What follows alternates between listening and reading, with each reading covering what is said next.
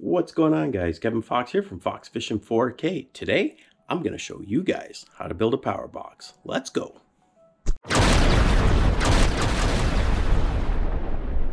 So, first thing you need is a box. It's not Cabela's brand, but I did buy it at Cabela's. They just had these on for Black Friday for $9.99. This is a really small one. I don't want a huge box to haul around with me, so I recommend getting the smallest you can for a battery. These things are regular $14.99, so they're not crazy expensive. So this is a small one. And what I'm going to be powering mine with is this Dakota lithium battery. You could add a wiring harness like a DeWalt or Milwaukee battery. So when you build these power boxes, you can get the adapter and just use a drill battery. So just make sure if you have Milwaukee drills, you get the Milwaukee adapter. If you get the DeWalt adapter, make sure you got DeWalt drills. Next thing you want to do is pick up some of this foam, okay? Grab some foam anywhere. Use pool noodle, I don't care what you use. But the reason you want to use the foam is you don't want your battery moving around. So what you want to do is use this foam to secure the battery. Slide that in. It's already kind of snug. Shove this foam in here. One, it's going to insulate it for the cold, so your batteries last longer. And two, it's going to keep that battery so secure in there. If I wanted to, I could take this thing, flip it right upside down, shake it. That battery's not coming out. It's stuck in there. Like, it's solid. The reason I say to put your battery in first is because it shows you the height that you have left in your box for running your lights and different things. I run my power negative and positive on this side, kind of the side where the latch is. Reason being is I like my wires running across the battery this way. I don't want them kind of bending up and over. It'll cause kinks. So I like my wires running straight along. And that brings us to this side. And this is where we are going to mount these guys. You get these from Amazon or AliExpress. They're just little LED lights. And we're just going to drill some holes and wire these guys in.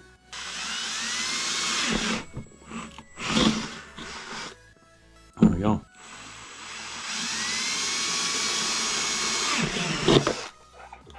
Grab the first one here. It's got a little washer on the back, as you can see here. So we're going to unscrew that washer. Take your wires, and we are going to run those right through that hole. So slide that through. Once that's through, put your little washer on, and that is going to hold your light in place. I'll just give it a little turn with some pliers just to tighten her up. Second one, we're using two. If you want, you can touch them on your battery just to test if they're going to work. Like I can test on here. Yep, they're working. You guys can see here. Check that out. Not too shabby, eh? Level. Light up the whole room. Awesome. Put a zip tie on this or some tape on this to keep these two wires together, just so they don't get pulled or torn apart. So the next thing we're going to do is we're going to add a switch. I want to be able to power my light on or off without powering the whole box. The way we're doing that is we're picking up these guys. They call this a round rocker with LED. Okay, you got one negative and two positive. I'll show you how to wire that in. But first, let's mount it in the box.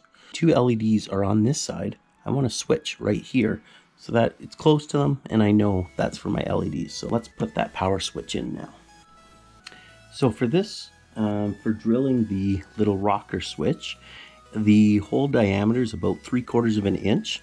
Now I don't have a 3/4 inch drill bit, but what I do have is this guy, and it'll say 3/4 on here, so I'll just keep drilling this until I get to that width.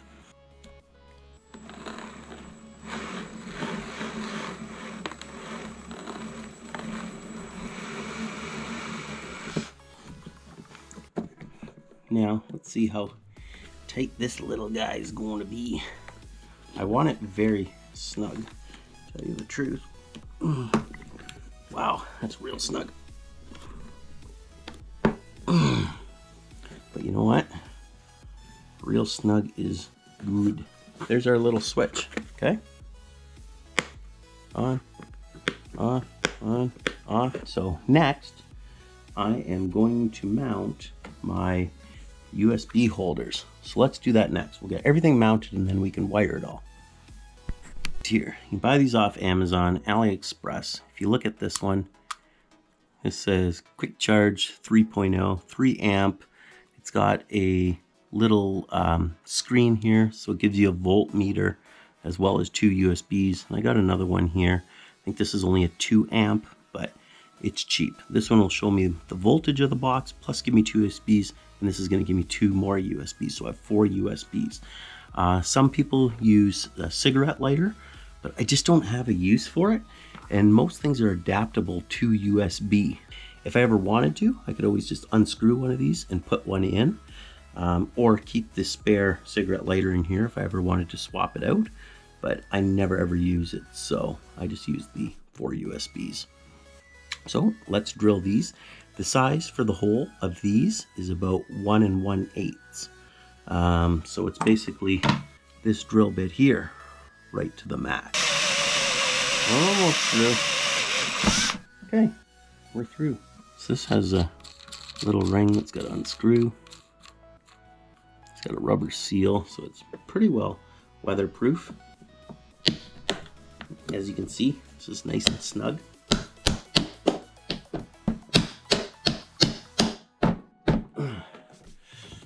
That is a nice snug fit. Now if I turn it around on this side, I'm going to have this guy here, and that's just going to spin on here. There, that's nice and snug. So that's that. Let's work on the next one. So now we have both of those installed. We need a switch. We have a switch already to power on our lights. Now we need a switch to power on the entire box, the rest of it. So we've already got one installed here. I'm going to do the exact same as I did for this up on this side.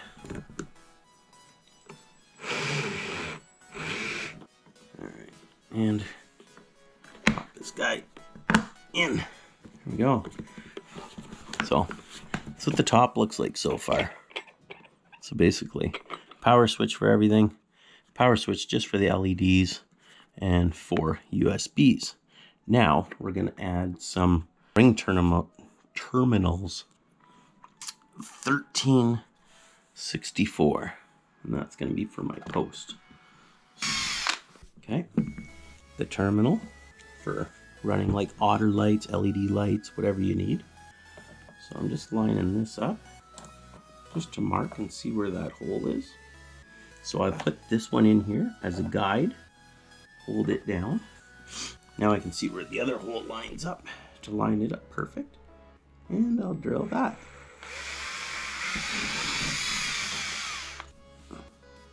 Okay, so now we have that hooked up. We are going to work on our wiring to power all of this. Goes from a connector to a little O-ring to a connector to a connector. Okay, that's what you want. This is for this setup. A connector to an O-ring to a connector to a connector. And how this is going to get powered in our box is exactly like this. This is going to power all of this stuff up here. So the positive is going to go on this positive terminal.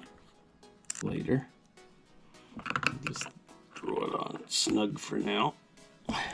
Okay, so from there, this positive will go onto this positive and then go onto this positive.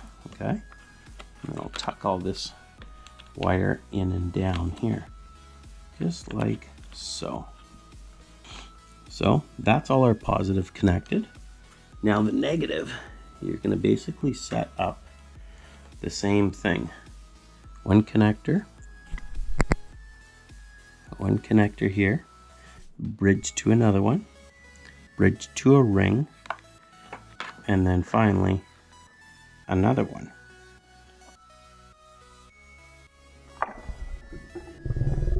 So you're just connecting all these things. So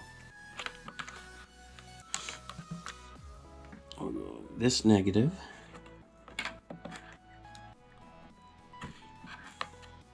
and this negative, and I'm pointing them the other way so that it keeps the wires kind of out from each other. This is the negative terminal for this thing.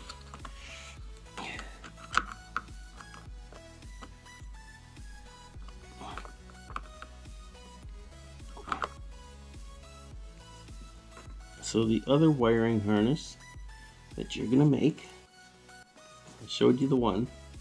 This one is just basically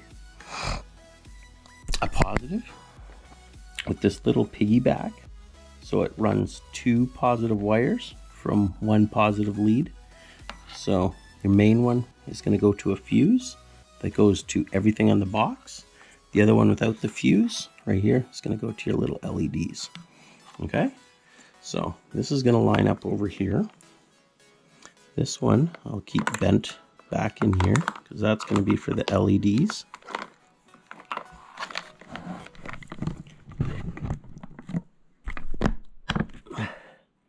Like this. This one here comes over.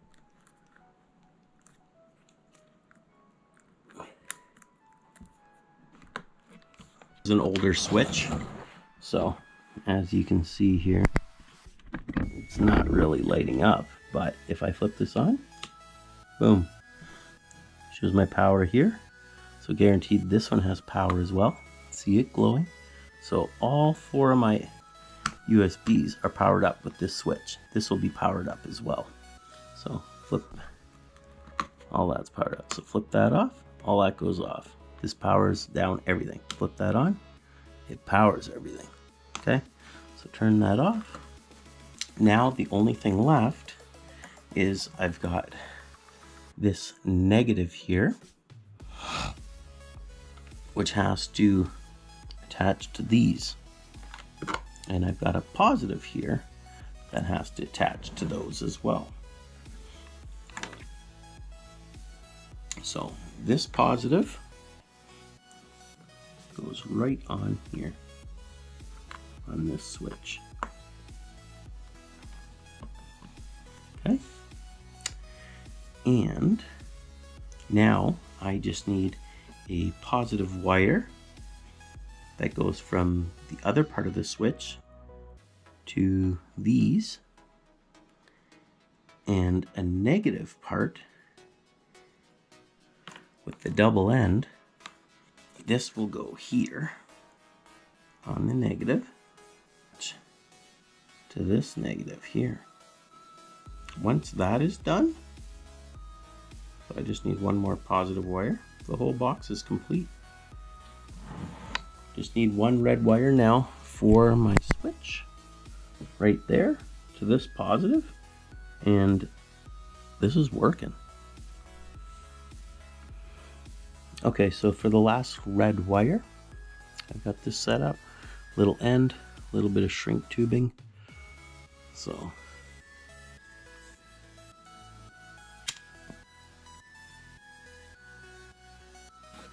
here is what it's going to look like, all finally done. So here's your negative on your battery. It comes off to 2 wires. 2 wires come off your negative, 2 come off your positive. Your 2 that come off your positive, like I showed in the video, one's going to have a fuse, one will not. Your fuse goes all the way up to this switch right here, and it lands in the middle port. Okay, your negative from here comes all the way up to the negative part on this. Now it has a piece that comes off of this negative, and it attaches to this negative, and this negative. They're all joined. The positive comes from here, goes up to the switch, and the other wire that comes off of the switch goes here, here, here, and the post. It attaches all of them. So the positive from the USB, this USB, the terminal goes into the switch. The other positive comes out of here and comes back to the battery. The negative on this one here comes out of here. It attaches to the negative on the terminal as well as the two USBs, and the other piece of this negative comes all the way back to the negative on here. Now the second positive and negative that come off of these are specifically for the lights. So your one positive wire will come up to this switch, okay, and plug into that. The other positive comes out of this switch and it comes back to the positive on your Eagle lights. The negative comes from here, attaches to here, it doubles and comes back and attaches to the negative on your Eagle lights that are joined together. So basically all these switches are doing are putting a break in the positive. So that way you can flip it on or off. All you do, tuck all this wiring in. Hello, Figaro. My own fox fishing power box. And I did the calculation on it. It cost $36 to make this. Sorry, I'm using Dakota Lithium. So the Dakota Lithium would be like $100 lithium battery. But without that, if I was using my Milwaukee battery, including the adapter, everything, 36 bucks, this whole thing. And then you use your own battery from at your house. So check it out, guys. Super simple, super easy, and they're great to have.